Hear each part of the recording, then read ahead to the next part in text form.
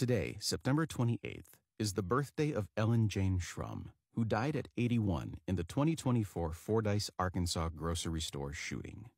Although she went by Janie, many in her community know her as simply Grammie.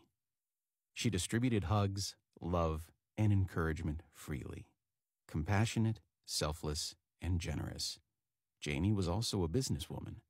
Over the years, she and her husband owned and operated a grocery store, ceramics shop, greenhouse, and flower shop. A beloved church member and children's church teacher, Janie was taken from her husband of 63 years, her 3 children, a bonus foster child who remained close, and a large extended family. She was soft-spoken, but lived loud with acts of kindness. Calling her a beacon of boundless love in her obituary, family said she firmly believed that love was the key to life and lived every day sharing that love with others.